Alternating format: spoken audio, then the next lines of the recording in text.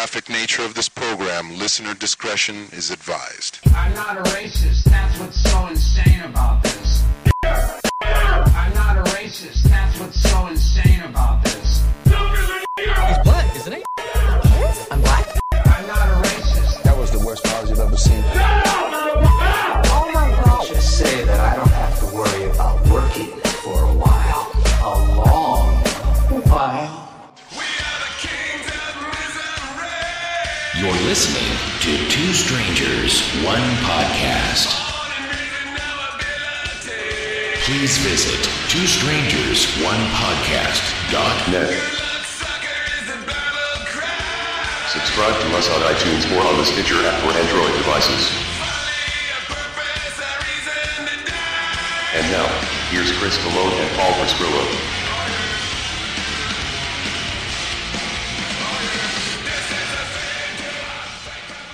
Well, hello and welcome to Two Strangers, One Podcast. I'm Chris. I'm Paul. And I never meant to start a war. All I wanted was to let you in. Okay, you're dead.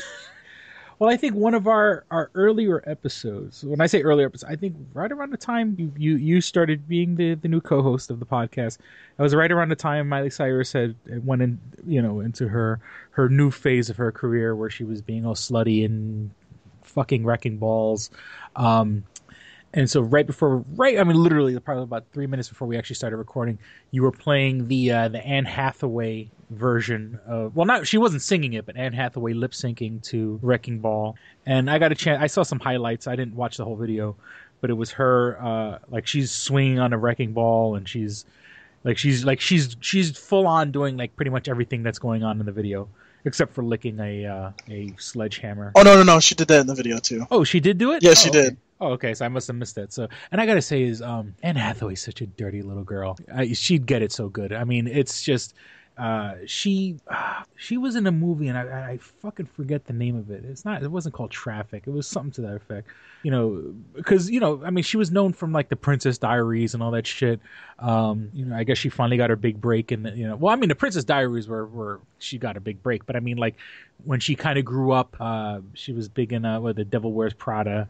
I mean, of course, nerds like us know her from, Dark Knight. The Dark Knight Rises, where she played Selena Kyle, aka Catwoman, which I think she was perfect for. But she's a dirty little girl. Like she wants to get fucked hard and oh my god. No, Chris, it's you want to get fucked hard, and anything that looks good to you right now, you're gonna fuck. Welcome to the podcast, new listeners. By the way, goodbye to the podcast, new listeners. And let me tell you, you guys, and I do. It's so funny when people like on Twitter and stuff like that, they always focus on negative comments. I do want to say thank you for everybody that's been following us on Twitter and commenting on the podcast and following the podcast. It's so fun when you get feedback from episode, and it's sort of weird because like obviously not everyone listens to the podcast like the day it's released, but like 2-3 days later, someone will bring up something for the podcast, and it definitely brightens up my day. It's definitely, and it's nice to know people are watching. And it's funny that the episode that we did, I believe the episode was called Grand Theft Miley. The episode that we did where like the artwork that I did for the episode was the one where Miley Cyrus was like licking the sledgehammer. That is one of our, if I'm not mistaken, that is our highest, like our most downloaded show. But I lost my train of thought. Yeah, that was me pulling my pants down. Continue. Well, no, I know. I do want to give a huge thank you to everybody that listens to the show and the people who comment with us. And I have he's sucking up to all of you. No, well, I mean, I'm sucking up, but obviously people, if you're cool enough to listen to this podcast, I mean, I've actually become like Facebook friends with people who were casual listeners and started interacting with them. So yeah, I know. I've been starting to let people come onto my Facebook. I'm like sitting there going, I have no idea who the fuck you are. Oh, I listen to Two Strangers, One Podcast. Fuck. Yeah. And all right. It's great. And I want to, usually, I always start off like, it's not, even though my life isn't all fucking doom and gloom and stuff like that, but I do want to thank everyone who listens to the podcast. It's been fucking, it's so, I love recording. I look forward to recording. This is my therapy. Fuck saving, so I'm going to save some money from the government so I don't have to have Medicaid pay for my fucking psychological therapy. We do the podcast. But then, like, you guys, because Paul had made a comment about if you had $1 for every time I said fuck on the podcast. And I realize that everyone, and I know I stutter a lot. I know I say, a lot. I know I curse a lot. And you guys are giving me a complex. I'm like, I don't know. I got to really start listening on how I talk and when I stutter and stammer and say fuck all the time. But yeah, shut up. But fuck it. I'm going to do what I want to do. So take a drink. If you are taking a shot every time I say the word fuck, you're gonna die of alcohol poisoning. Okay, so first of all, anytime that Chris says fuck, you drink, and anytime that I say basically, you drink. And it's just, obviously, like, if we're saying it now, this is sort of like intentional. So I don't think these really count. You have to wait to where our mind isn't set on like how we're talking, but when we're deep into a subject, and you hear us say fuck or basically, or if I stutter and I go, when I go like that, then take a drink. And it is funny, like, sometimes we do have, because what I do is when I edit the podcast, and when I say edit, that's kind of a misnomer, because I rarely edit unless we literally do have technical difficulties, unless like literally like, one of us says, look, I have to go take a piss or something, I'll be right back. I hardly edit the podcast, but I do this thing called truncate silence. And what it's a deal where it takes any expanded period of time that is silent and kind of compresses it. And it's so funny when I truncate silence some of the episodes, like, it'll literally take like 5 minutes off. And I'm like, holy shit, there was a lot of silence in this episode. But I guess, what I like it, that's why if you've noticed in the past, I would say the past like 10 episodes, if it does sound like we're kind of like rapid talking right after each other, is because I like, I'm going to shorten the episodes as much as I can. So, I understand, to expect people to listen to an hour and a half of fucking podcast. There are people like myself where, I have a bunch of podcasts that I listen to on a weekly basis, and I'm glad they're weekly, and I will listen. But those ones are the ones that, I've grown a special place in my heart, and I hope that our podcast has grown a special place in your heart. And I want to shorten it as much as I can, so I don't want to expect people to have to listen to an hour and a half show every week.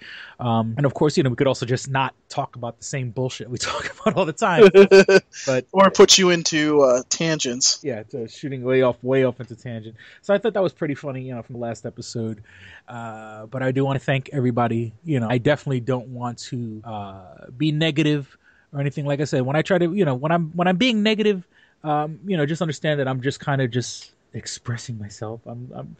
It's better I get it out here than fucking, walking into a fucking public place with a fucking heavy assault rifle and taking people's lives. You're saving lives when you listen to this podcast, is what I'm saying. So let's go into the depressing part of the news. So the first part of the show, we usually talk about kind of everyday stuff that's in the news, stuff about our lives. Luckily, I guess for me, things in my life right now, nothing's changed. Not that that's a good thing. It's definitely not a bad thing. I'm switching my schedule soon. Not schedule, but the store that I work at's doing a remodel. So isn't that special? So they need someone to work overnights. So, for someone like me who, I'm constantly complaining about my job and hating the customers, what better than working overnights where, I don't mind working. Don't get me wrong. I'm not a lazy person, but to basically working overnight is fine in the hood. You might have some random people going, "Hey, can I come in and get a beer?" Oh yeah. Well, the door. Can I come in and get beer? The door is locked. That's what you think. It should be locked if it's not locked. It'd be kind of funny when the construction worker's like, "Oh, I'm going to go outside and have a smoke." Walks outside, he's got a gun in his face. Yeah, well, that's going to be interesting. But usually, like, construction guys, especially here in Rochester, construction guys come from the white trashy parts of Rochester. I've been noticing a lot of... It's really weird because a lot of companies have been contracting out to people outside of New York State, and it's kind of like fucked up because there's a lot of construction projects here that local people could be doing, and maybe a lot of the projects are being taken, and they have to pull from out of state. But I'm just saying is no, but I mean, because like when my store, and I don't want to give out the name of my store because I don't want to get fired. But like when my store has people that come and take care of stuff, no, that's what I'm saying. It's not local people. I mean, my store is in the hood. The guys who do the construction are very rednecky. It's funny. Like you could tell, like in my store, like I said, my store is in the hood, and I had a girl a while back say, "Oh, how come you only follow the black people?" And I'm like, well, and I didn't say this to her, but I mean, logistically, only black people shop at my store. It's like, there are Very no, true. there is no, I mean, yeah, of course. I mean, it's not exclusively black people. I mean, but let's be realistic. But I mean, for the most part, I live I work in a poor black area. So yeah, the people that I do follow happen to be black. It's not like I'm pointing people out. If a fucking white person came in that looked super duper suspicious, I'd be following them also. But I digress. So when the guys come to the store, like I said, when the construction guys come to the store, or guys who come in, like we have guys that fix, we have a cooler. Sometimes the cooler has an issue that needs to be taken care of. We have guys that have to take care of stuff on the roof, plumbers and stuff like that. These guys are good old boys. I mean, where, and they have the big, the ones that, I mean, not like white trash rednecks. Oh, so what you're saying is they're Mexican. Okay. No. I'm talking about guys that have like the Ford Ram F-150, like the big giant pickup truck that has like fucking like 6 wheels on it. Like it's 4 wheels on one axle. Like this thing is ready to fucking, it could pull the fucking building behind it if it wanted to. So you see these guys and it's funny because you can tell when they're working, they're not used to being around black people. So it is kind of funny to watch them react. And then like I had one guy like, do I have to, he goes, he had made a point where he said something like, usually I don't lock the back of my truck, but I am today, so yeah, when I work, like when I'm working those overnights, and if the guys want to go out and smoke a cigarette, I think they're going to be a little more on point. They're going to be they're going to be better than security because they're going to be watching out for themselves and stuff like that because they're going to be if they do go outside for a cigarette, they're going to be in the hood at 3:00 in the morning having a cigarette. So, well, dude, that side of town. Ooh. That's what I'm saying. I mean, but if you're a redneck, and I hope I'm probably offending everybody right now. But if you're a redneck and you're in the hood at 3:00 in the morning, trust me, you're watching your back. You're looking. You're making sure you have a place to retreat. They probably have a gun rack in their car. Yeah, right. Let one of them try something. But so that's well.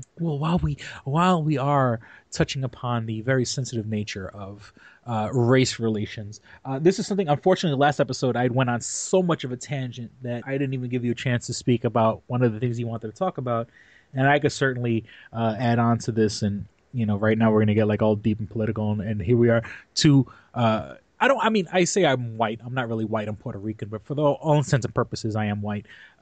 2 white guys talking about race relations in this country. But there was a video. I mean, it was out. It's been out for about 2 weeks now, and it was a guy on a train, a young black guy, who asked, just like middle-aged white guy, if he could use his phone. And it's in a public situation. I think common sense. I honestly don't think the guys, the guy the guy who owned the phone, I don't think he was being racist. If you're in any kind of, I'm not giving my phone to a stranger. Whether or not it was a young black man or whatever the case may be. I'm very leery. And I think what had happened was the guy was already on his phone, which is why the kid went up and asked him for his phone. And it was, so what had happened is he had asked for the phone, and the guy said, "No, I'm not giving you my phone." Which, common sense. I mean, I know we live in a world, where, oh, you shouldn't think like that. You shouldn't think like that. No, fuck you. I'm going to think like that because I don't want my phone taken away from me. And, there are, growing up, when I grew up in New York City, there are people who will ask you for something and not give it back. There are people who say, "Can I use your phone?" And they'll take the phone and then not give it back to the person they borrowed it from. And when I say or the person they stole it from, because it's because technically if it's sort of skirting the law. Like, oh, I asked them if I could use it or whatever. Like, or it, and it's also like you can't say it was taken by force, because if you hand somebody a phone, and they refuse to give it back to you, they didn't take it by force. You gave it to them. And that it gives, and this is, call me wrong, call me a racist, call me a horrible human being. This is how I see the situation would have played out. The guy would have, let's just say the guy that had the phone gave it to the young kid, and then the guy, the kid finishes making a phone call or whatever, and the guy says, give it back. The young kid would have, intimidated him. He would have used whatever he needed to use to scare the guy into either not asking about it or just walking away and not giving a fuck. So the guy said no. And then this kid who uses something that's now, especially in the past couple of months, has been such a touchy subject. He asked him, what do you think about the Michael Brown case? And, Michael Brown was, what had happened in Ferguson and the riots and everything like that. And the guy, and unfortunately, this guy, he should have, as soon as a young black man asks a white middle-aged man what he thought about Ferguson, immediately after asking if he could have his phone or if he could use his phone, this guy should have been ready for a problem. I don't know much about this middle-aged white guy, as in what's his history and what's his, how much street smarts he has. But, I mean, of course, hindsight is 20/20, but he, if I had been in that situation, that guy should have been ready to run or to fight. Knowing that, because that was a loaded question, I had nothing to do with the situation. And of course, this fucking young punk, this prick, this piece of shit decided to use that when the guy goes, no, I haven't thought about Michael Brown. And of course, let's be very, very real about this. Why should a middle-aged white guy think or know or care about Michael Brown?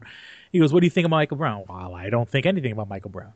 And then the young punk used this as an excuse to just start punching away at the middle-aged white guy.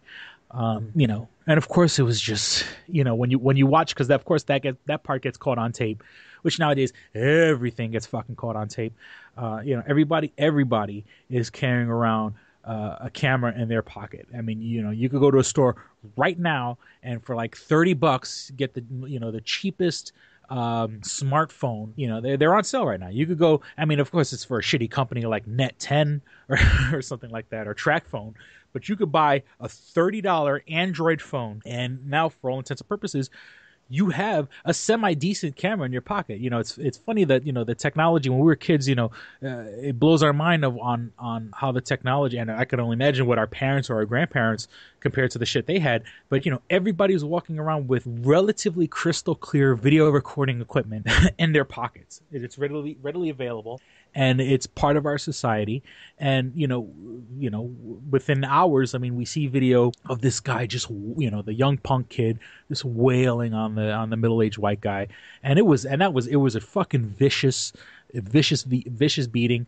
Obviously totally uncalled for. Even if this was a heated political debate about Michael Brown, there was no reason for that guy to be beaten up on the old dude the way he did. It was sickening. It's disgusting. It's indicative of much bigger problems in this country. Like I said, I mean, I don't want to make it a race thing, but there are people out there who will. He's taking advantage of a victim. You got predator and prey. And he basically tried to just ask to steal from this guy. And when the guy kind of like the guy. And the guy didn't put up force. He didn't say anything rude. He didn't say anything mean. He just said no. And then when he asked me, what do you think of Michael Brown? He goes, I haven't thought about Michael Brown. This young punk kid used it as an excuse to go to violence. I don't know if you wanted to say something, Paul. Well, I think that, it really fucking annoys me when these, how do I put this, dickheads decide that they want to be assholes and just beat up on helpless people.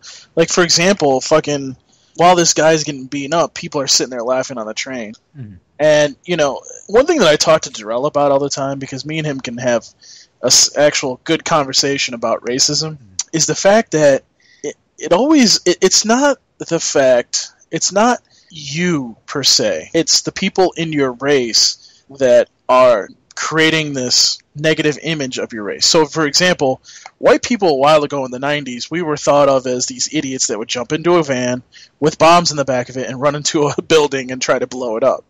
Okay, you remember that. We had, Timothy McVeigh and shit like that. Timothy McVeigh, all white, these crackers taking these vans and driving into vehicles. So that's what we were cast as. Muslim people are cast as, they're going to take over a plane and run into a building, or they're going to blow up a bridge or something. They're labeled as terrorists. And black people, and again, I'm being equally racist right now. So I don't want to get no fucking complaints about, Paul's being racist against black people. I was just being racist against my own race. So black people are all these people that are on fucking, welfare that just use the system, is what one of the racist things that's out there is about. And, I hate to say this, but if you're that petty that you're going to beat up some guy on the train because, you think it's funny or whatever, I think that's stupid. Well, the guy, it was obviously the guy he wanted to rob the guy's phone from him. Right. It's that plain and simple. He saw someone that he could take advantage of, tried to take his phone from him. He tried the cool casual approach, like a cool casual approach of stealing. Hey, can I borrow your phone? When all common sense would have said, no, I'm not going to lend you my phone because I'm not going to get it back if I lend you my phone. Right. And the kid saw someone that he could take advantage of. He saw someone, and the fact that, and I would think that, if I was a black person, that this guy then all of a sudden brings up the Michael Brown thing, something that is a very, very sensitive and very, very real, very, very telling of today's, society, whatever. He used that as an excuse to beat up this guy. Mm-hmm. He was looking for that guy. There was no answer that guy could have given. You know what I'm saying? This kid who wanted to be a thief, trying to a wannabe thief, a definite assaulter or violent offender, using something that's very serious as a reason to beat up a stranger because he was trying to steal from him. I would be and of course there are tons of when you say every subculture in America, any subculture in the world, is defined by its loudest subsection. Unfortunately, there are millions and millions of good people who go to work and do what they got to do, and then knuckleheads like this get put on the news or get put on video, and it gets put on they're Facebook. The ones, and this shit gets now. Like you and I, we live in Rochester, which is a very mixed neighborhood.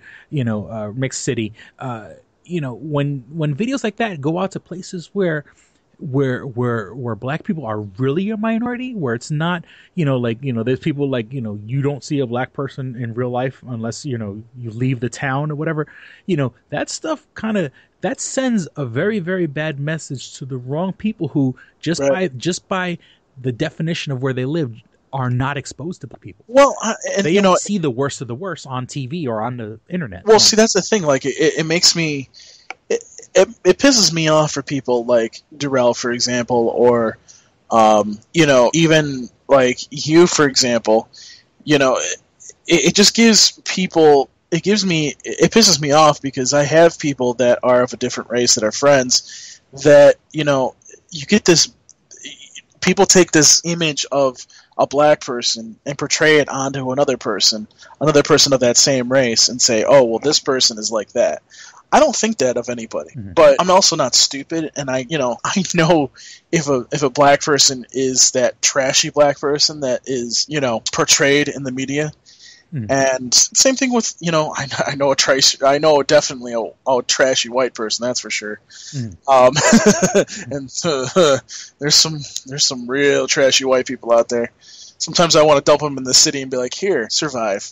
I'm just saying is that there's so many good people who just go do their job, go home, don't bother anybody, don't want to bother anybody. And there's issues that need to be addressed, but unfortunately, those people, those millions of people go under the radar.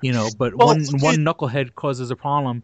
that gets plastered all over the news. Well, look at and I'm sure you've seen this on Facebook. Look at that one kid. He was a black kid and okay, first of all, before I say this, I don't really want to keep saying black kid or black person or African American, but here's the problem. Most of our crime is caused by black people in this country. It's a given statistic that is out there, and I need to make that clear. So if you hear me saying this a lot, it is what it is. Unfortunately, the views of Paul Pasquale don't necessarily. don't Go on, I'm fucking lions. Anyways, so getting back to what I was saying, so this black kid gets a heart transplant, and he said, "Oh, I'm going to turn my life around if I get this heart transplant." Blah blah blah. This kid a couple weeks back was in a police chase. Apparently, I believe that's what the story was, and he ran into something and got killed. Basically, he had robbed a place just before he got killed in this police chase, and it just shows you the media has been doing two things, and this is why I don't like how the media has become, because I think they portray things, they elevate things to a level that doesn't need to be elevated to. So I can understand frustrations of politicians and even famous people, but one of the things, for example, is this whole Ferguson thing. Look, I'm not saying that. I'm not going to sit here and say that black lives don't matter, because that's ignorant and stupid. Black lives matter just like Asian lives matter, Latino lives matter, white people matter. We all matter in one way or fashion or form. But, here's the thing. Sometimes we shouldn't take things to the level that it is. Okay, I'm not saying that the whole Ferguson thing, for example, and I know I'm going around in a circle here kind of, but, I wouldn't say, I don't know, based on the evidence that I heard and based on the evidence that was presented, especially to the federal government, might I add, and I don't remember what the police officer's name was, but I don't think he acted negatively in this situation. I actually think he did his job.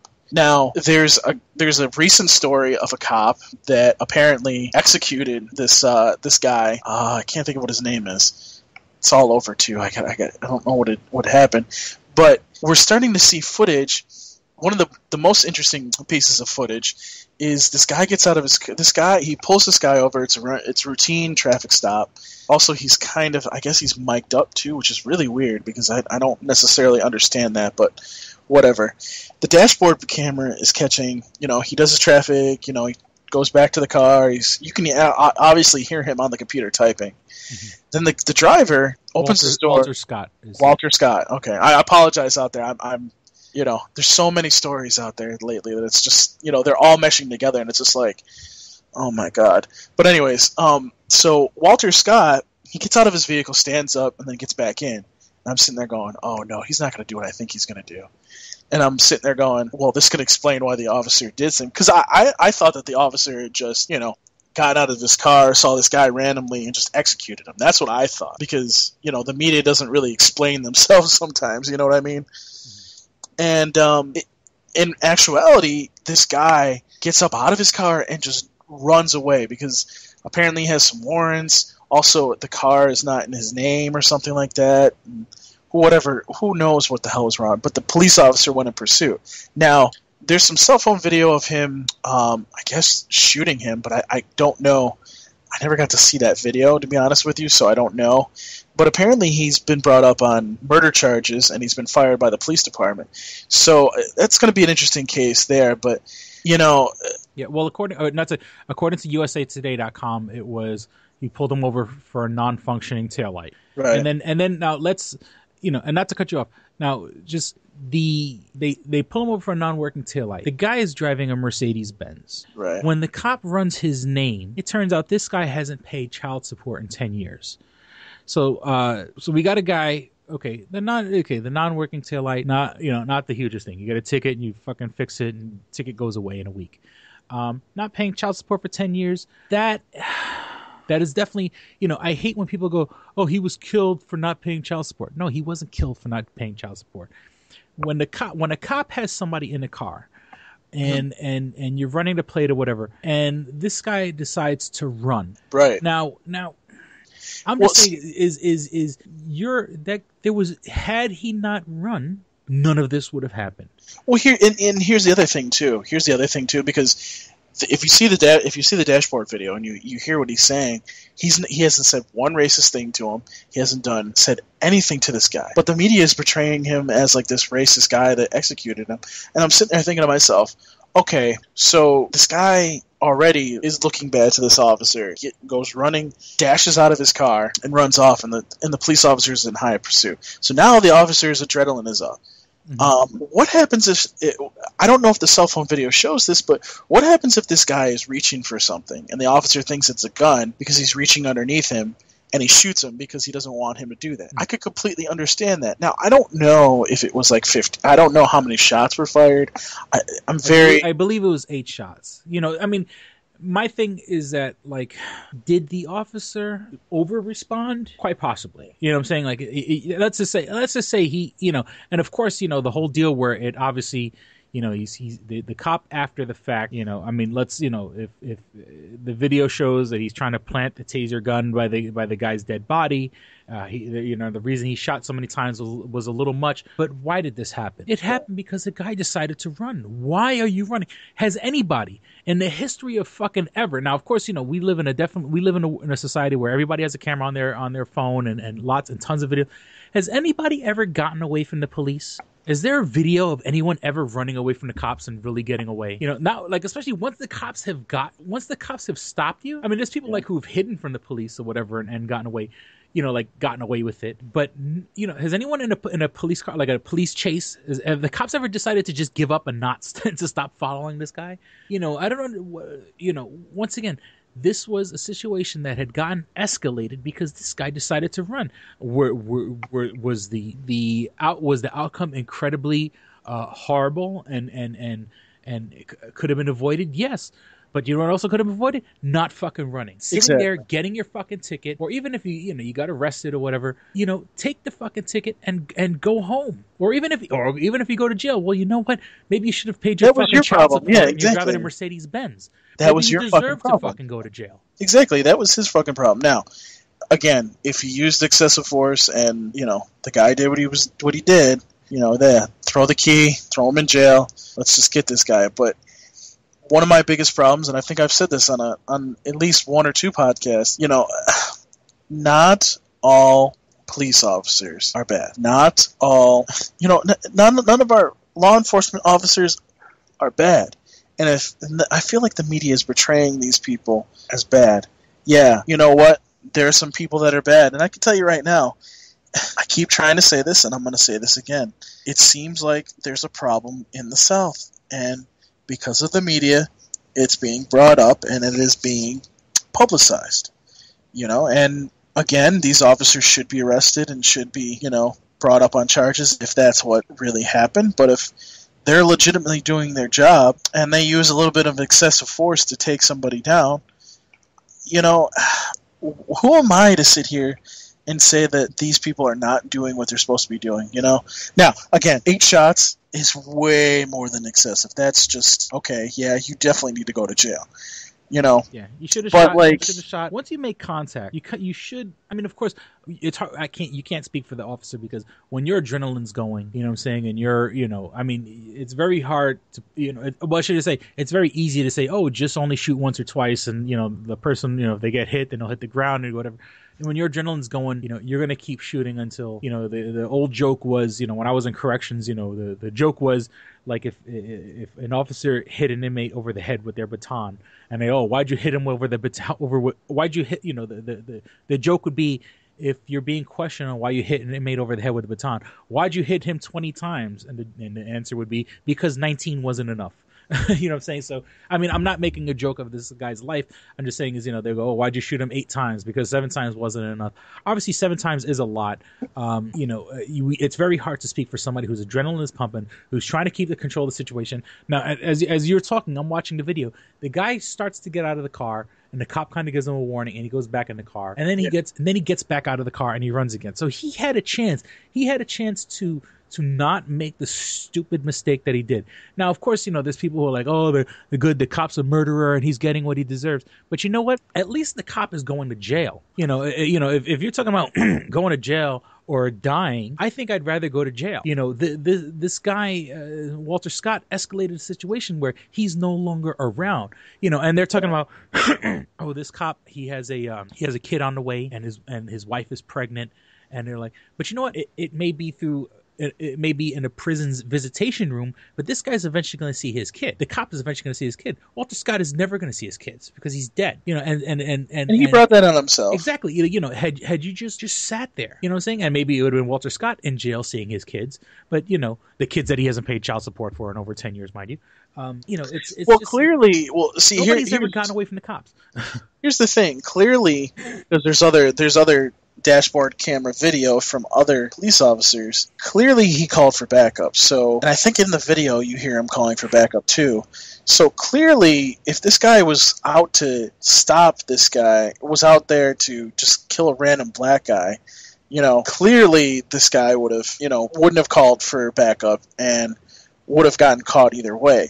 Now, I mean, it's casting doubt on the fact that this guy's being brought up on charges and, being not only being brought up on charges, but did he do his job? And was there something else that we didn't see?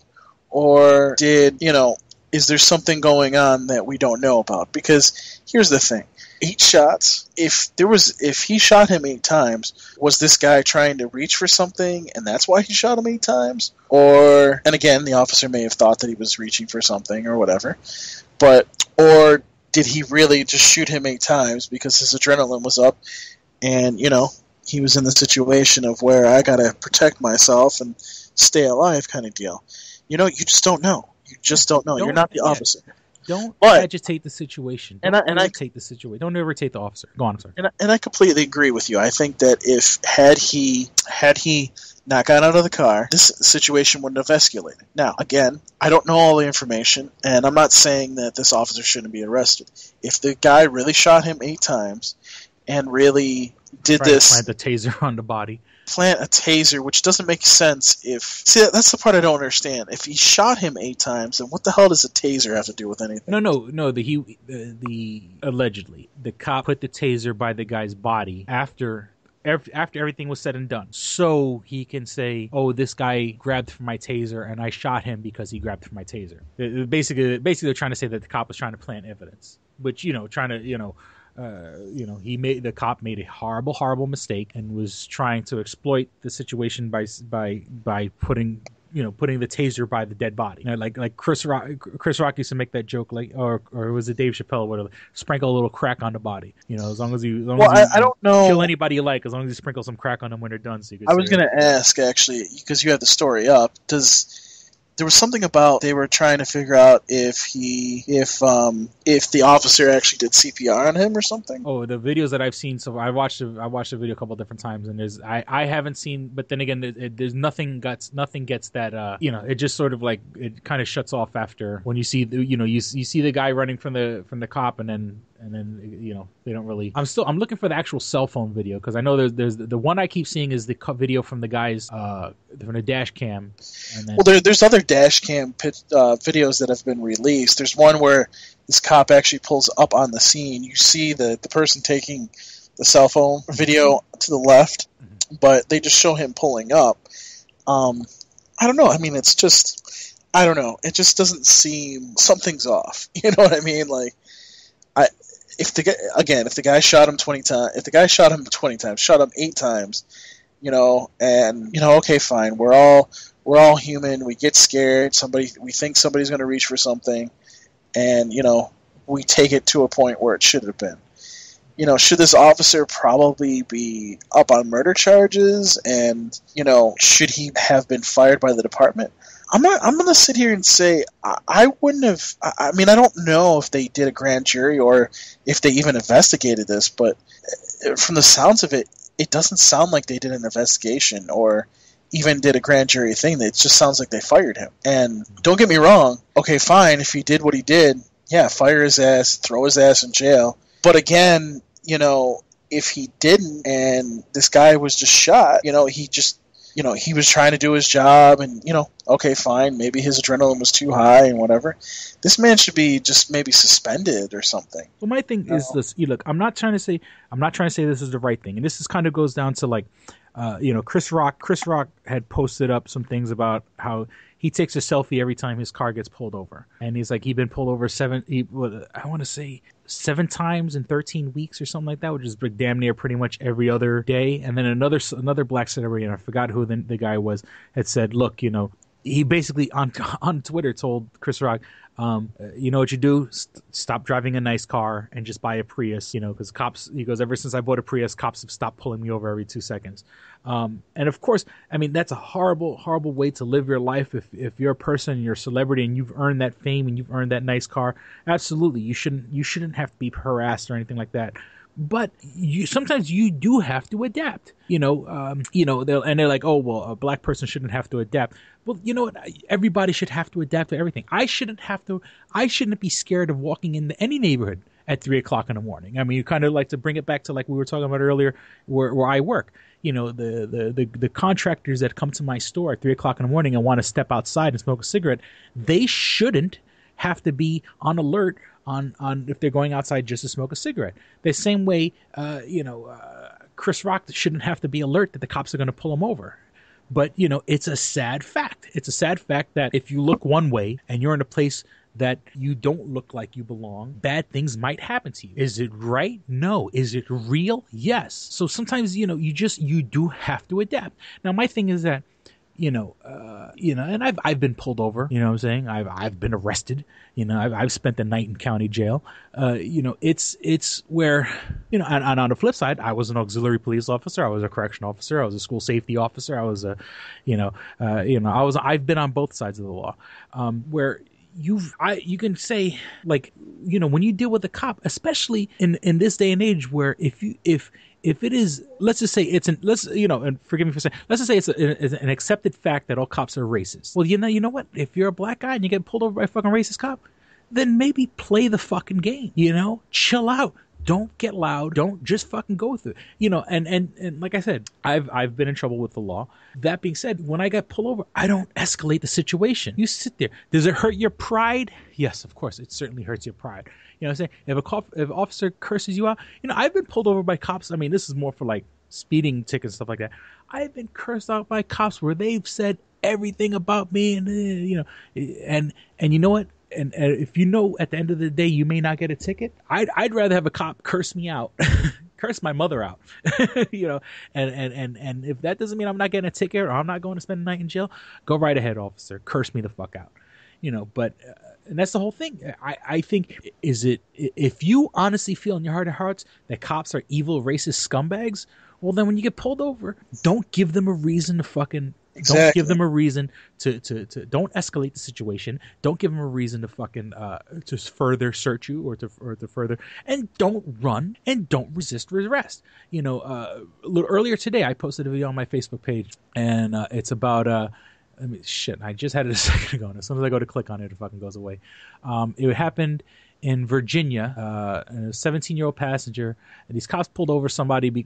It's a woman and a kid. When I say kid, I mean the kid says he's 17. A 17-year-old boy and a woman in a car, and she had set up her cell phone in the car to take video of the stop. So the cops pull her over, and so they asked her to step out the car. Originally, they stopped her because of burnt out license plate bulb. They tell her to step out of the car. She goes, why are we being asked to step out of the car? The guy goes, I smell marijuana. So she goes, well, I don't allow marijuana in my car. She keeps repeating that. I don't allow marijuana in my car. Lady, that's not a logical argument. If a cop says, I smell marijuana in the car, and you say, I don't allow, first and foremost, you have no idea what people bring into your car, whether you know it or not. You have no control over what other people bring into your car.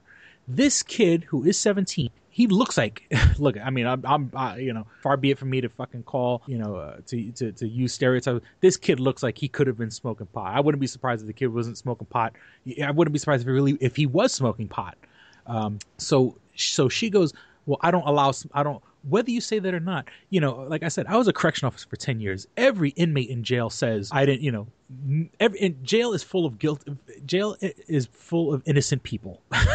If you believe what the inmates tell you, jail is full of innocent people. Everybody's railroaded by the system.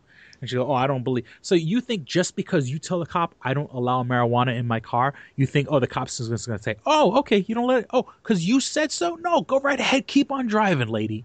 No, the cop said he smells marijuana.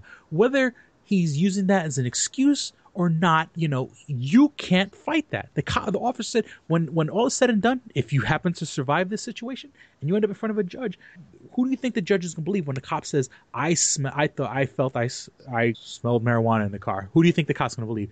Who do you think the judge is going to believe? The cop or you who say, I don't allow marijuana in a car? And even if you do, you have no control of who brings what in your car. Maybe the kid did have marijuana on him, and then the kid goes, then the bigger part of the situation is the kid goes, oh, I'm 17. You can't do anything until my mother gets here. You can't. And they tell him, step out of the car. Oh, you can't do anything.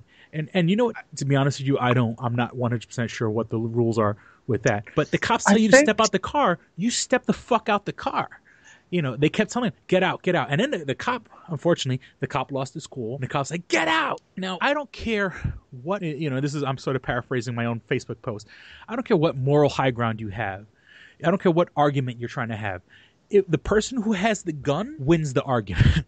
And so they tell this kid, get out of the car, get out of the car, get out of the car. He refuses to get out of the car. They don't know. And now, mind you, this is a big 17-year-old. I mean, he's 17, but he looks like a young man, which I guess 17-year-olds are young men. The cops are telling you to get out of the car. He doesn't. They tase him. And, of course, he flips the fuck out from being tased, And so, but all you had to do was listen. All you had to do was get out of the car.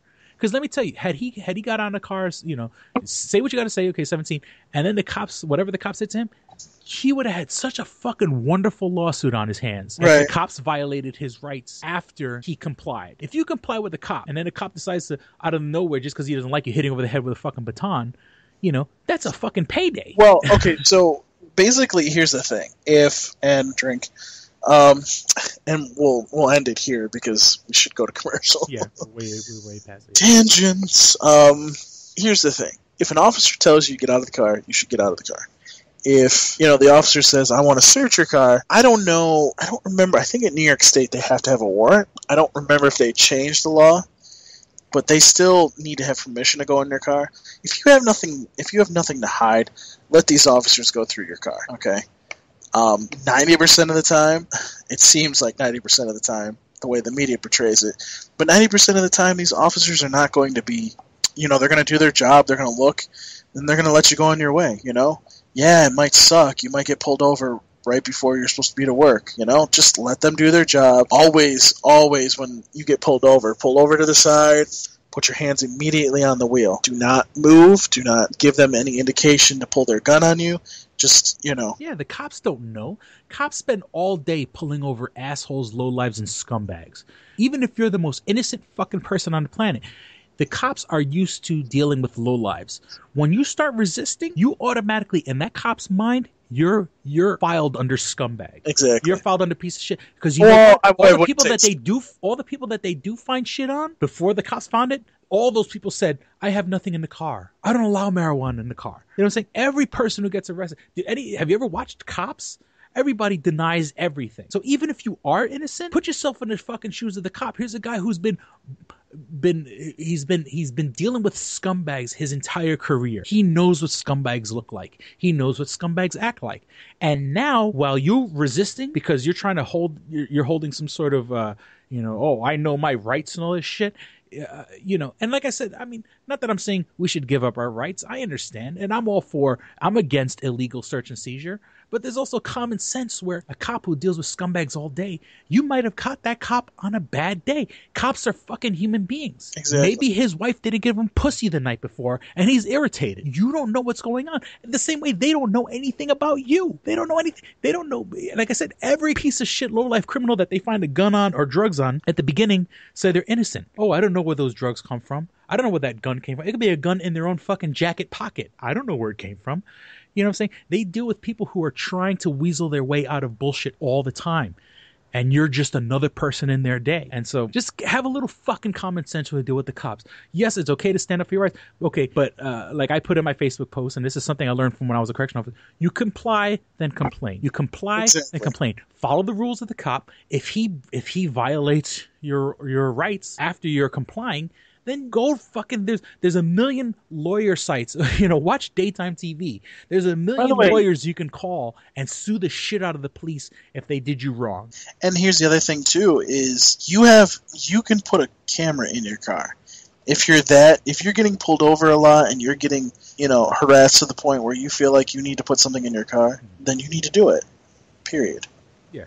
So just comply, then complain. Comply, then complain. That's all I got to say. That's the name of the episode. Comply, then complain. And we'll be back with more dick and fart jokes. This episode of Two Strangers, One Podcast is brought to you by Comics Etc. 1115 East Main and North Goodman at the Hungerford Building, door number 8. Find out more information at comicsetc.biz or like them on Facebook at facebook.com/comicsetc1.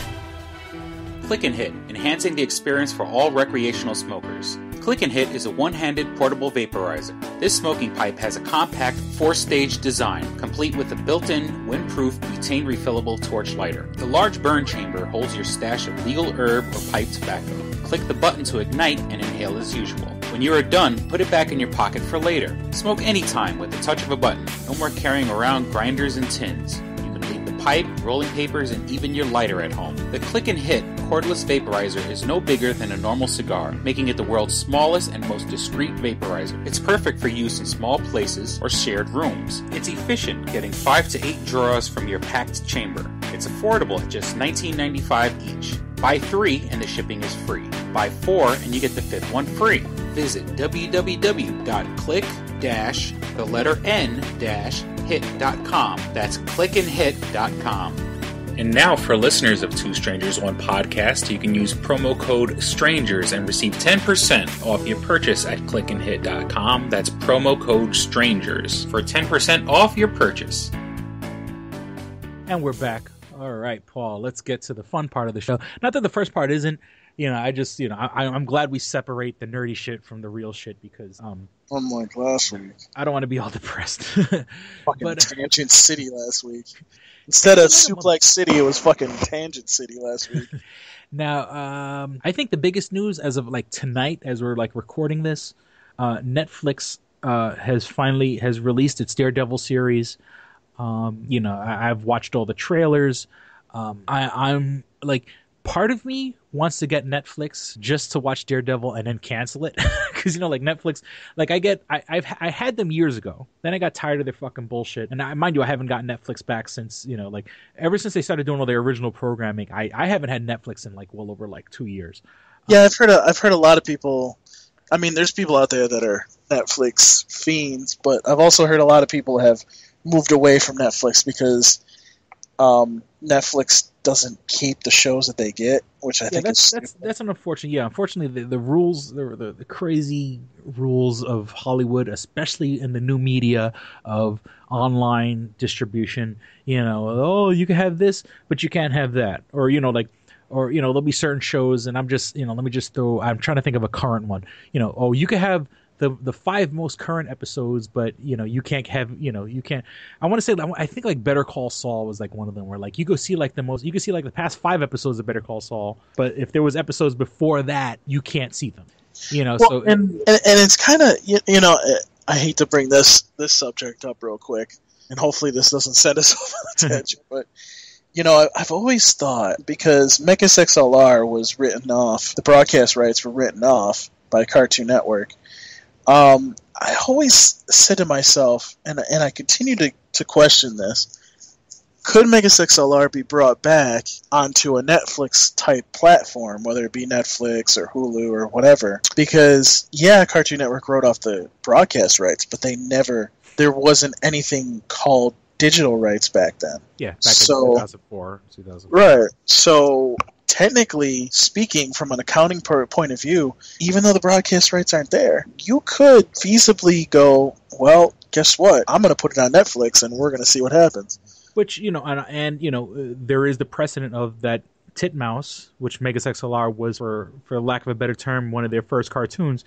Titmouse has already done the Netflix exclusive Turbo Fast, based off the snail movie Turbo. Exactly. So Titmouse has already worked with Netflix for an exclusive Netflix show. And I'm sure that they've talked to Netflix, and I'm sure that Cartoon Network is still going, no, you can't do that. But it's funny because, like, if you look at Megas XLR, you can actually get it on iTunes, but you can't put it on TV. So technically, if Cartoon Network's putting it on digital distribution through iTunes, then why are we even having this conversation? Why is it not on Netflix? So that's kind of the thing that's always like boggled my mind. I'm just sitting there going, Netflix, why aren't you keeping these good shows? Well, it's just Cartoon Network is they're just being dickheads. Difficult, and no one's looking. There's no real due diligence going on. There's no one really looking into it. There's no one really investigating, because a lawyer can ask to do part of investigation, but you can only go so far. You can only do so much. You know what I'm saying? Like, if it's like trying to pick up somebody who doesn't want to get picked up. As in like a person that's like laying on the ground. If they throw all their weight down, you know what I'm saying, and they do everything they can. I mean, I'm pretty sure if someone looked hard enough and they did the due diligence of the paperwork and finding out where, who owns what and where did, what happened to such and such and what happened to this, what happened to that. I'm pretty sure we could find it out. But Cartoon Network isn't cooperating unless a fucking a magic wand was waved and said, okay, someone, like, let's just say if someone with money showed up and said, okay, let's figure this shit out, then all of a sudden magically I'm pretty sure they'd find every loose end and tie everything up. But they're not working for it. But, like, I mean, you are correct that they say, oh, it's on digital distribution on iTunes. Well, then technically that means it can exist on Netflix. That means technically, if you wanted to, I would think you could make new shows. You're writing it off as a loss. Well, how could you write it off as a loss if overseas you're still showing it? What, you're showing it for free overseas? What is it, a freebie? The rest of the world gets to watch. What are you giving? What is this, a fucking charity? The rest of the world gets to watch Megas XLR? Someone overseas, in the name of Cartoon Network or under the umbrella of Cartoon Network, is making some of that fucking money. Don't play fucking stupid. But, over here in the United States, oh, it's a loss. We don't air it anymore. It's a loss. So since we're not making any profit, we're not going to show anything because we're not making a profit off of it. It's bullshit. It's total bullshit. And like I said, that's unfortunately that's on the shoulders of Cartoon Network. Unless someone forced their fucking hand, they're not going to do anything about it. By the way, Netflix, if you're smart, you'll release that DVD. You'll release a DVD with Daredevil on it. Just saying. And let me tell you, like, because I had gotten an email, under one of my normal email accounts, so it's like Netflix contact, and it's like, we want you back. Here's another month free. Because when I first tried Netflix a couple years ago, I got a free month, and and I enjoyed their service for the time I had it. And then so now they're basically saying, here's another month free. Part of me wants to take them up on that offer. And of course, the internet being the internet, I'm pretty sure if I looked hard enough, I could find those episodes that not on Netflix. But that, whether that's right or not, is a whole other issue. But I keep watching the trailer. Vincent D'Onofrio, especially, the guy who played Gomer Pyle in Full Metal Jacket. He was the bad guy in the Jennifer Lopez movie, The Cell. He was in Law and Order. I think it was Special Victims Unit. I forget which one he's on. He was on Sex Crimes. Or what? I think it was the one that had to do with the sex crimes. I want to say Special Victims. SVU. Yeah. I think he was on that show. I could be wrong. I don't watch Law. That's what I was asking. Who's the name? Vincent D'Onofrio. Vincent D'Onofrio. Who the fuck? He's the tall, scary-looking guy. Tall, scary-looking guy. Yeah. Kind of had curly hair. In Daredevil, he's bald. He's the Kingpin. Oh, that's that one. I know who you're talking about. He's like he plays the Kingpin. Yeah, the guy who plays the Kingpin was on Law and Order for years. Law and Order, Criminal Intent. Criminal Intent. Okay. He was. I'm trying to think. No, he just did Criminal Intent. Yeah, okay. I that sounds about right. I mean, the point being is that his longest. The funny thing is that we're both arguing over like Law and Order, which is probably his most well-known role. But I was saying, I mean, the guy is a fucking a brilliant actor. I mean, even if you want to go back to the nerdy parts, I mean, he was the guy who turned into the Bug in Men in Black 1. You know, the bad guy from Men in Black 1. Terrific actor. I mean, and perfect casting for playing the Kingpin. He looks so fucking badass. Of course, it was all over my Facebook feed. The new, the official Daredevil costume. Well, not the costume. From the neck down, fine. It looks like body armor. It looks like he's flexible. It looks like semi-ninja, semi-military. I get that. I'm not a fan of the mask. It's too angular. It looks too robotic. It doesn't look like, and trust me, I'm not trying to say anything about I don't think the Ben Affleck one was any good either. But the way the helmet just, well, it actually looks like right. It looks like the Ben Affleck one, kind of. And I love how people are like, oh, this looks awesome. It's so much different from the Ben Affleck one. I'm like, first of all, you're only seeing one glimpse of it, and B, it actually looks like the same thing, kind of. So, it's going to be one of those wait and see things. Yeah, of course, I don't know if it's the whole season. And I looked it up before the episode. It is 13 episodes this season. I don't know if this whole season, or maybe at the last I'm just totally guessing. This whole season, he's not wearing the Daredevil outfit. He's wearing basically all black, ninja style, with a thing wrapped around his head. One, it's to conceal his identity, and two, he doesn't need eye holes because he's fucking blind. So, I don't know. I don't see how they reveal the costume in a picture. But the first season is supposed to be him not in costume. So, I mean, maybe it's the very last episode we finally get a chance to see the real costume, or maybe halfway through the episode. Yeah, that's what I heard. Costume. I mean, the rumor is that at the end of the season, basically, you get to see his suit. So yeah, he's full on the Daredevil that we know from the comics. And also it's kind of funny that Vincent D'Onofrio, once again, who plays Wilson Fisk, the Kingpin, years and years and years ago, I would easily say very likely probably one of his first roles, if not his first role. Vincent D'Onofrio was in the movie Adventures in Babysitting. And did you ever see Adventures in Babysitting? It's a very, very cute movie. It's very fun. I mean, it's super 80s. It's about a woman who's babysitting the kids, but the kids are all fucking badasses, and they keep escaping her and getting into deeper and deeper trouble. Well, in the movie, the little girl that's being babysat or whatever, there's like three kids, 2 boys and a little girl. The little girl, now mind you, this is the early 80s, is a diehard Thor fan. And it was very cute, and during the whole movie, she wears like Thor's helmet, plastic version of Thor's helmet, and Vincent D'Onofrio, a young, thin Vincent D'Onofrio, has long blonde hair, and he's like a tow truck driver, and he ends up helping them, even though they don't have any money or anything like that. And he puts on the helmet, and it's alluded to, as a joke. It's not trying to say it's seriously Thor, but even the little girl goes, "That's Thor," he's in disguise or whatever, as a muscular, thin guy with long blonde hair or whatever. So it's kind of funny that Vincent D'Onofrio years and years and years ago played Thor, not technically Thor, but as enough where it was a cute little wink to Thor. And now years later, well, now he's the bad guy now, depending on your point of view. Some people say Wilson Fisk is not the bad guy, but it's I don't know. I just found that a little cute that years ago he played Thor and now he's playing Kingpin. And I got to give John J. Galbo, part of the Swimcast, the Adult Swim podcast. Him and I were kind of going back and forth earlier on Facebook today, and he had said as a joke, what if I was talking about Disney. Because they're coming out with a game called Lego Dimensions. And it's a video game that's sort of mixing some of the Lego franchises, not all of them, but it's Lego Batman, or should I say Lego DC, Lego Lord of the Rings, and characters from the actual Lego movie. So it's a video game where it's sort of like this funky crossover between Lord of the Rings, DC comic book heroes, and then on other things like in the game, they show parts of Back to the Future, they show parts of Wizard of Oz. So it's this weird, funky crossover universe thing going on. Using using Legos as the combining glue of all these universes.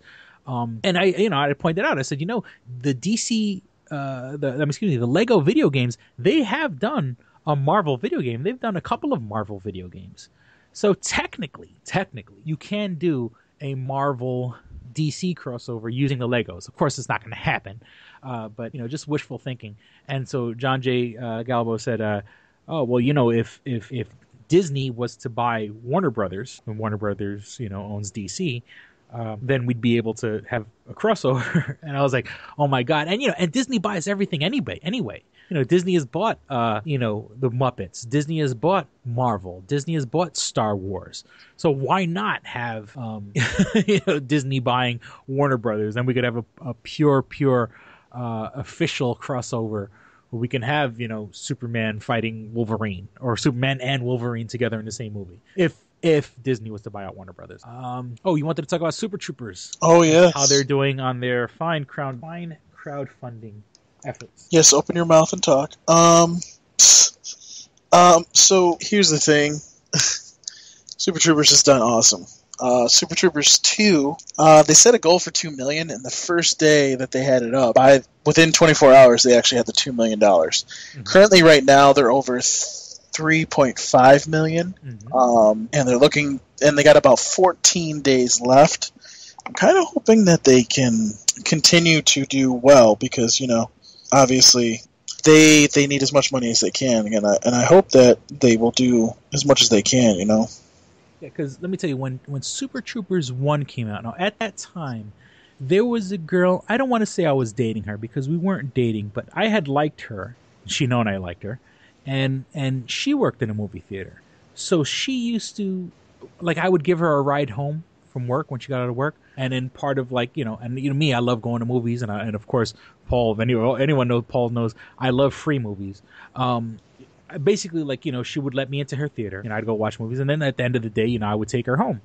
So I remember going to see Super Troopers, not knowing a fucking thing about it. And sometimes, a lot of people, obviously we get movies drilled into our heads and, we're going to go see it. And unfortunately, sometimes the commercials spoil some of the best parts. I would suggest one day just choosing some random fucking movie and going to see it. Because when you see a movie that hasn't been spoiled by any kind of media or anything like that, it is an incredible experience. I mean, unfortunately nowadays, all the big tentpole movies get spoiled ridiculously during the commercials. But okay, so Super Troopers, I knew it was a comedy. I knew it was about state troopers, but that was about as far as I knew. Now, I'm going to be honest with you. The first time I saw Super Troopers, I thought it was so fucking stupid. I said, this is the stupidest movie I've ever seen in my life. This is so fucking retarded. And especially if it has to do with, potheads and stuff like that. I was like, I kind of, I never really liked stoners. But I was like, oh my God, this movie's so stupid.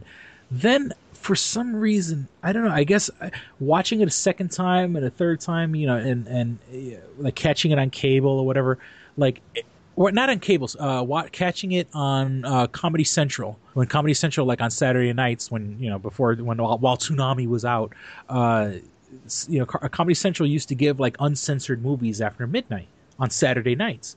So catching it on Comedy Central, I started watching it a couple more times. I'm like, this movie's really fucking funny, And it even got to the point where I have it somewhere in my house, but I have it on DVD. It's I've grown to like that movie more and more and more. I liked Beer Fest. I hated Club Dread. Club Dread was so fucking stupid, and Slammin' Salmon wasn't that great either. Beer Fest was okay. That's the thing. Beer Fest was good. Super Troopers, like I said, after watching it a second or third time, I started to really like it. I think Super Troopers 2 is going to be fucking hilarious. So it just shows you crowdfunding. Nowadays, we've always, when we were younger, if I had the money, I'd remake this movie or I'd help make a sequel or whatever. Now with the technology, we've gotten to the point where you could go straight to the fans and say, hey, look, this is what we need. If you can give us money, we can get it done. And of course, there's plenty of examples, but I just want, me being a heavy metal fan, I just want to let people know that Megadeth, they're crowdfunding their newest album. It's their 15th studio album. It has Dave Mustaine, the original singer, guitarist, Dave Ellefson, who had left for a little while and come back, Chris Adler, who's technically still is the drummer for Lamb of God, but and he's just doing the studio work. He's not touring. And this Italian guitarist, I forgot his name off the top of my head. I'm not familiar with his original band. But they're putting together a new Megadeth album. And so if you are a Megadeth fan, you can go online right now. And I don't think it's, it's $15 to download the album when they finish recording it, of course. But nowadays, I don't think that's asking too much. I mean, and when you think about it with crowdfunding, I mean, back in the day, you paid $15 for that CD, but it went to promotions and to record company people, and you're paying for some record executives' fucking swimming pool. Now the money goes straight to the band. The same way money goes straight to the band when you see a band tour. Not that's any kind of legit reason to fucking download or torrent music and shit like that. But bands make their money nowadays touring. And it's funny, like I mentioned Megadeth. I mean, Metallica, they made some mistakes where they put that movie out called Through the Never, which unfortunately, as much as I love Metallica, Through the Never was a horrible fucking movie. They did a summertime concert called the Orion Fest. That was a fucking huge financial bust. So it's to the point where Metallica kind of has to keep touring to put their albums out because, unfortunately, they lost. Like when you combined all the money they lost like $30 million. So they kind of have to keep touring. But for the fans of Megadeth, you can check out their website and go. I'm seriously contemplating. As soon as I have a couple bucks in my pocket, I'm gonna definitely download them. I'm gonna pay for and let me tell you, Megadeth was the first time I ever heard .com on anything was Megadeth. I had bought one of their CDs and it said Megadeth.com, and I had to go to one of my friends who this is. Even though I had used the internet back in the day, back when it was like AOL and AOL chat rooms, but it was before like .com websites were a thing, before you even needed Internet Explorer on your computer. And I went to my friend, I'm like, what the fuck is Megadeth.com? And, and like, that's how I got exposed to the term, like, the internet. And like I said, everything I knew before that was like AOL or CompuServe or, stuff where your computer would sign on, but you would use their programs. You would use their chatting, their web surfing, their search engines. So, like I said, Megadeth, they're still good, damn it. You don't watch Agents of S.H.I.E.L.D., right? No, I actually don't have, I don't watch Agents of S.H.I.E.L.D., so. Yeah, well, but I don't have the time. That's the problem. Yeah, they're doing because the Avengers. We got the Avengers 2 coming out. You have Avengers. The first Avengers, if I'm not mistaken, and I could be wrong here, was like the third highest grossing movie in history, like after like Titanic and Avatar. With that being said, there are a lot of fair weather fans who know the Avengers. There's a whole bunch of people. Of course, we sit here and we talk about comic book movies, but it's one thing to like. There's people who are like kind of they'll go see the Avengers or whatever, or they'll watch it on DVD, but they don't follow it as closely as like people like us would. So since the Avengers 1 came out, when for those who may have missed Captain America 2: The Winter Soldier or episodes of Agents of S.H.I.E.L.D., spoiler alert. I mean. We find out that S.H.I.E.L.D., the organization which has organized the Avengers, has been infiltrated for the past 50 or 60 years by the bad guys, Hydra. And it was this huge twist where, holy shit, the bad guys we were supposed to be fighting were controlled this the bad guys were controlling the good guys for fucking half a century. And it was a wonderful, terrific twist. I mean, I honestly didn't see it coming. They had left little eggs here and there for you to pick up. So, like, when you watch the movies later on, you're like, oh, okay, and so they have this huge twist. So now, for people that are fans of the Avengers, people who, the casual fans who are going to go and watch Avengers 2: Age of Ultron, they don't know that S.H.I.E.L.D. is now the bad guys. So they've introduced this stupid fucking plot line into Agents of S.H.I.E.L.D. where they're like, oh, well, there's S.H.I.E.L.D. and then there's the real S.H.I.E.L.D. Hydra, yeah, they only infiltrated the public face of S.H.I.E.L.D. Whenever you heard S.H.I.E.L.D. mentioned on the radio and on TV, that was our public face, but that's not the real S.H.I.E.L.D. We're the real S.H.I.E.L.D. And it's really trying to force like a way to fix it. So when casual fans go watch the Avengers 2 and if S.H.I.E.L.D. shows up in the Avengers 2, they're like, for the casual fan, they don't know that, they've been infiltrated by the bad guys for generations. So I just find it kind of cheesy. They should have just went with it. They should have just left it the way it was, and then maybe if they wrote it correctly, have people give them a reason to watch a Winter Soldier, give them a reason to watch Agents of S.H.I.E.L.D. But unfortunately, like I've been complaining for in the past couple episodes, Agents of S.H.I.E.L.D. the show's just been sucking monkey nuts.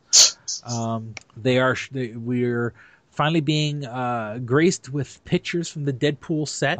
They're filming, I want to say North Carolina. I forgot. They're filming somewhere down south. No. It's up in Canada, actually. Oh, is it Canada? Oh, okay. So, we're finally getting the movie. It's not just teasers. I mean, they're actually filming it. They have Ryan Reynolds in his fucking, the comic accurate suit. I think the coolest thing, like in that picture that they had released where it was Ryan Reynolds laying on the bare rug, you can see that his eyes are expressive. One eye is kind of like a little more closed than the other. It's not like some stiff mask. It's supposed to express with his face. And when you see for these pictures, he has the little like motion capture dots around the eyes of the mask. So like I guess those parts can actually come off, so he can see, so he doesn't have to look through the white part. So in case he has to run and jump and not hit a wall while he's running and jumping. And later on, they could go into the computer and put expressive eyes into the fucking character, which is brilliant. I'm glad that it's not just some static mask that doesn't move at all. So I mean, it looks fucking cool. And once again, this is something I'd said on my Facebook page. If they don't try to sneak in one Green Lantern joke, part of the gist of Deadpool is that he makes fun of comic book stereotypes, comic book tropes. He kind of violates, he violates the fourth wall where he talks to the audience, and he understands that he's living in a comic book world and he's not really real. And especially the fact it's being played by Ryan Reynolds. Hopefully, and I mean, it'd be great if there's a X-Men Origins Wolverine joke too, but I think more notoriously the gigantic flop that was Green Lantern and Ryan Reynolds. Hopefully, something like that will make it into the movie. Hopefully there aren't people that aren't too butthurt, and there isn't like people scared of they're all butthurt. Being all like, I hope they're not worried about being sued. I mean, I would love for them to do a Green Lantern joke, just something, give us something. Name two of the characters, Hal and Jordan, or something. I don't know. So, and then also, there are sort of there are pictures out there now, and it's not Jared Leto, who's going to be playing the Joker in the Suicide Squad movie. He's not in makeup or anything like that, but there's a picture of him holding a camera up to his eye sideways, which is very reminiscent of the cover for Batman the Killing Joke, which the character, the Joker, is on the cover of that magazine holding the camera sideways up to his face. So he's having a little fun with it. I'm still not a fan of that whole casting idea of having Jared Leto. I don't like that pretty motherfucker. He's done he's been in some good movies. That makes me even more angry that, he's pretty. He's been in good movies. He's in a rock band. He probably gets more pussy than I'll even, he gets more pussy than I could possibly imagine. I'm totally hating on Jared Leto, and I don't want him to play the Joker, but I have to just shut up and take it. Hopefully it'll be a good movie. Hopefully DC Comics are, they'll start making good movies. But he had released some pictures of him kind of emulating what the Joker did on the cover of that comic book. And that's pretty much everything I have on my list, unless there's anything you want to add, Paul. No, that sounds about good. Okay, so please visit twostrangersonepodcast.net, where you can find all things show related. You can find links to our iTunes page. You said that with authority. .net. .net. I just want to make sure, because I don't want to say .com. Because I had gotten an email from a website that is like, oh, we can get you twostrangersonepodcast.com. And and then like I'm For like, $500,000. yeah, they want like $150 for it, and I'm like, well, fuck you, I'll stick with .net, Yeah, exactly. and then like and it was just way too shady. So I'll stick with twostrangersonepodcast.net. Thank you very much. Where you can find all things show related. We are on iTunes. You can go to the iTunes store and search podcast Two Strangers One Podcast, where you see our beautiful red, white, and blue logo. If you're looking for the link for that, you can find it on twostrangersonepodcast.net. So if you have an iPhone, iPad, iPod, you can go back. And actually, Jesus Christ, in about a week and a half, this show will be 3 years old. You could actually go back and see what the hell I was talking about 3 years ago. If you don't have an iPhone, iPad, or iPod, you can download us on the Stitcher app. That's STITCHER.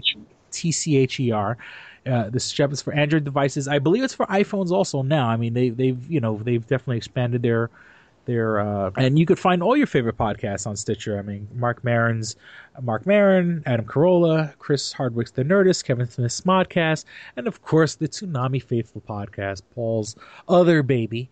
You can find them all on the Stitcher app.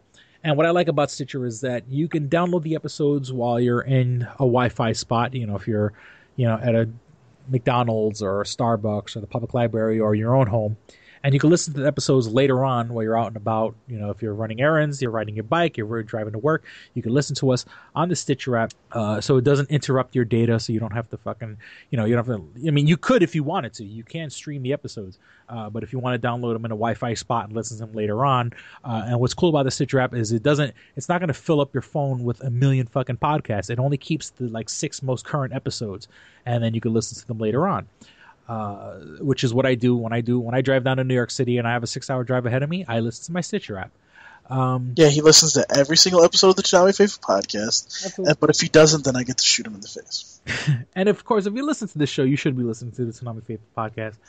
Damn straight. And so you threw me off there. You can follow us. You can follow us on Facebook at facebook.com/twostrangersonepodcast. Of course, we want money. If you can give us money, that'd be fucking fantastic. But if you can't give us money, the least you can do is share us on Facebook. Even if you share this particular episode, share the page. We've gotten a few more likes since the last episode, and I want to thank once again. I want to thank the people who are new to our page, and we're slowly etching closer to 500. If we can get to 500, that'd be fucking fantastic. Take a drink. Find us on Facebook, Two Strangers One Podcast. We're on Twitter at Stranger Podcast, the little at symbol, Stranger Podcast. And if you want to get in contact with us, you can contact us. If you want to send us an email, you can send us at twostrangersonepodcast, all spelled out, at gmail.com. That's twostrangersonepodcast, all spelled out, at gmail.com. And also, while you're on Gmail or whatever the case may be, you can go on YouTube, search for Two Strangers One Podcast, and you can see my little solo project. I get bored, and I kind of the Stranger vlog. I'm up to I want to say episode 6. I think episode 7 I haven't released yet. But it's just basically me in my car talking for about 15 minutes while I drive to work. It's sort of, when I go off on a tangent, well, it's a whole show of just tangents. So if you want to check that out, just go on YouTube and search for Two Strangers One Podcast or Stranger Vlog. And of course, there was another guy that kind of used that name, but he only did 1 episode, so go fuck himself. I've done 7 episodes now, so you can kiss my ass. And that's about it, Ak. We asked the floor to you, sir. About time. So on Twitter, you can find me at Paul Pascrillo. My last name is spelled Pescrillo. Since some of you have decided to sneak onto Chris's page and find me on Facebook, it's facebook.com/Paul Pascrillo. Mm-hmm. I won't add every single person because that's more of a private page for me. However, if I think that you'll behave yourself, I may add you. So there's always that. Instagram.com/Paul Pascrillo. Put up some new pictures. 1 picture of my kid in front of some lions being like, they're just sleeping behind me. What the fuck do I care? Mm-hmm. And some pictures of me and my woman because, she's beautiful, obviously, and everybody's jealous. And I have what's called an ask.fm. It's ask.fm/Paul Pascrillo. Please ask me questions. I don't have a problem answering Toonami questions, but I would like a little bit more, hey, Paul, what do you think of this? Or, hey, Paul, what do you think of that kind of question? So Yeah, anything. You're watching your favorite show, and you're like, "Hey, Paul, what do you think of Uncle Grandpa?" Or, "Hey, Paul." Well, I don't have a problem with Uncle Grandpa, but then when you ask me about Teen Titans Go, you might want to just sit. You might want to just get some popcorn and sit there and be prepared to read like a whole book on why I hate Teen Titans Go and how I want to murder every single person on that show. No, I don't know about the second part, but the first part, yeah. So yeah, that's about it. Speaking of donating, and I hate to say this to people, but and I'm hoping Chris will do this at some point, so I can get a Two Strangers One Podcast shirt. Hint, hint, hint, hint. The Tsunami Faithful Podcast actually has a Patreon. It's patreon.com/Tsunami Faithful Podcast. At some point, we may follow suit with that as well, just to help fund the podcast and whatnot for Two Strangers. But if you guys, I know a couple of you have said that you actually listen to the other podcasts, so if you guys want to donate to that, it's patreon.com/Tsunami Faithful Podcast. We got a couple perks. Hopefully, some of you will come on and help us out. So. Check it out. So we certainly hope you guys enjoyed listening and had as much fun as we did recording. Thank you for listening to Two Strangers One Podcast. I'm Chris. And I'm Paul. Don't be a stranger. Peace. We're out. Bye. You should be fapping. And giving me more money. 2 pictures of monkey nuts in a wet t-shirt. Oh my god. Well, she has a Tsunami Faithful shirt, goddammit. Wet t-shirt concept. All right, here we go, man. Go ahead. You want to read Double it? Jackpot. What is it? It is a self-published book by Christopher Cologne. Chris Cologne smells good to me. But Look at her. That broke that fucking cold little exterior. He's like, hee. But it is spelled C-O-L-O-N. Him punny. But Double Jackpot is a book about a comic book artist, Eric, who is in a loveless relationship with a materialistic I feel you, Eric. Lynette. Oh, fucking. Are you sure I didn't write this? Sounds hauntingly familiar. He starts cheating on his girlfriend with a more creatively supportive woman, Nadia. Well, I gotta meet her. Where's the Nadia? There's your summer girlfriend. Summer Nadia is Nadia. Nadia? Yeah, I think Nadia spelled with an A. All right. Both Lynette and Nadia play the double jackpot, the largest payout in lotto history, much like the recent Powerball. Both girls play his birth date as the winning numbers. Eric is now stuck between two of the country's richest women. Who will he choose? It's not that simple. This is a clever fucking idea, Yeah, man. is. Look at her, fucking. She's impressed. I am. She got some summer reading. Christopher Cologne smells real lovely with an original idea. This is. I've never heard this before. I haven't either. This is a self-published book, much in the indie spirit as Kev's Clerks. Oh, you don't even need to name check me. This is just a good idea. You could stand on your own, man. You don't even have to be like, hey, remember Clerks? This is nothing like that. This is way more original than Clerks. This is a good idea, man. Why didn't I think of this? I need something to read.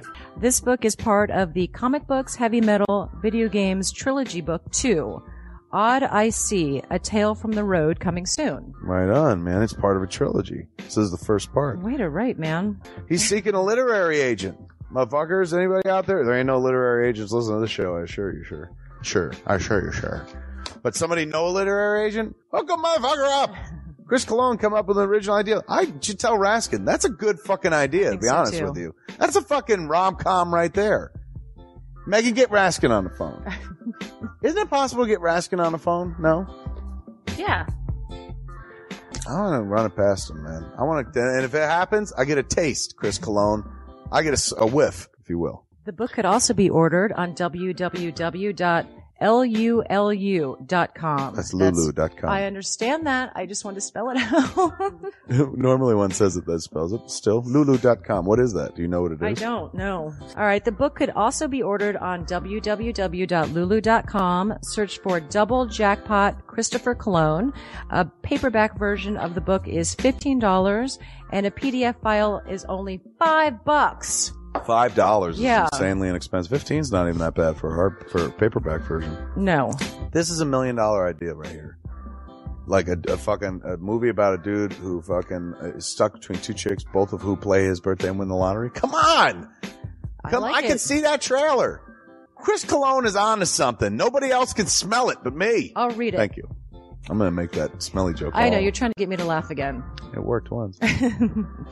Double Jackpot is a self-published book by Chris Cologne, man. It's the first book in his comic books, heavy metal, video games trilogy. Book 2, Odd I See, A Tale from the Road, should be coming out soon. Get all the information at Chris Cologne, like a motherfucker. I will his totally book, read this. Double Jackpot. I'm serious. I'm going to recommend that to fucking Raskin. How is that not a movie? You know what I'm saying? This could be a sexy movie. You could do an R-rated version. There could be nudie in it, and you could saw them fucking both chicks. Maybe a little penetration. Maybe a butthole shot. No butthole, no care. I would like to formally apologize to Christopher Cologne right No, now. sex sells. Chris Cologne will appreciate that. He's like, thanks for throwing a few buttholes in there, man. Don't forget to check out twostrangersonePodcast.net, your one-stop resource for everything show-related. You can find links to subscribe to us on iTunes or on Stitcher. You could also find links to buy my book, Double Jackpot, on twostrangersonepodcast.net. Fuck you, fuck you, fuck you. You're cool. And fuck you, I'm out.